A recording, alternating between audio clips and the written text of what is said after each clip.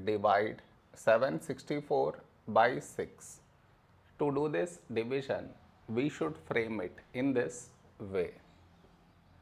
764 here,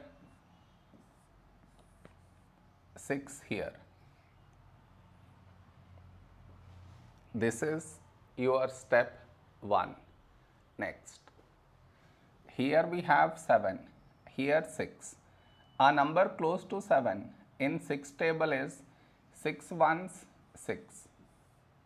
Now we should subtract, we get 1. After this, bring down the beside number, so 6 down, so 16.